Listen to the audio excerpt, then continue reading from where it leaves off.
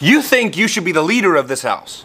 I am. Hold on, there's a lot to consider. What is there to talk about? I take the blame for literally everything. And I literally pay for everything. Have you seen your food bills?